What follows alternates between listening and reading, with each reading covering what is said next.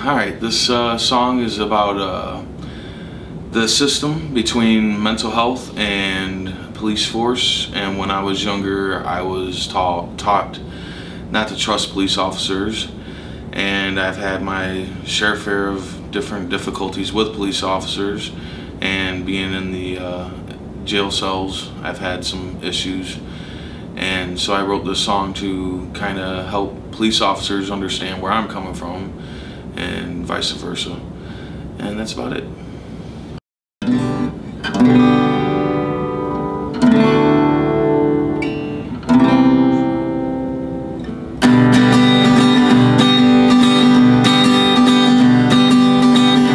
I was young, my parents told me lies, not to trust a man, and therapy was just a scam.